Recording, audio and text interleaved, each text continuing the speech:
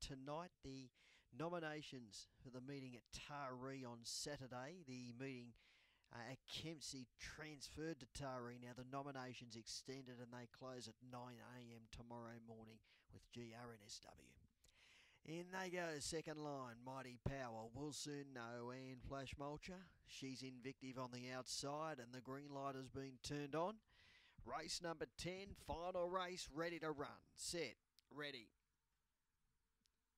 Racing, Winsome Mare began okay out wide. Ella the Weapon began quickly, charges across, ran to the lead, punching up Winsome Mare, now went to the top. Then Sunlit Squealy, followed by Will Soon Know, El Grandino, and there followed by She's Invictive. Winsome Mare shot away. Winsome Mare wins by a wide and in 3. To Sunlit Squealy, followed by Ella the Weapon, and then Will Soon Know. Further back, Flash Mulcher never got into the hunt, followed up by El Grandino, and then She's Invictive and Mighty Power, the tail ender in 16-18. Favourite wins. Number 1, Winsome Mare first. 3, Sunlit Squealy's run second. 7, Black Ella the Weapon winding up in third position. Fourth in 4, Will Soon Know. 1, 3, 7 and 4 confirmed.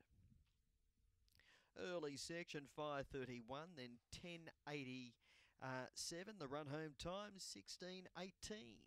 Winning margin 3, 5 between second and third, 3 by 5. Winsome Mare, a black bitch by Dinah 11. Out of Winsome Amanda, owned by Les Moyer and trained by Mary Wright at Appen. Defeating Sunlit Squealy, Julie French, and Ella the Weapon, Mick Clayton. 1, 3, 7 and 4 confirmed, 16:18 the overall time on the final race of the evening, and we just await on the all clear to wrap it up.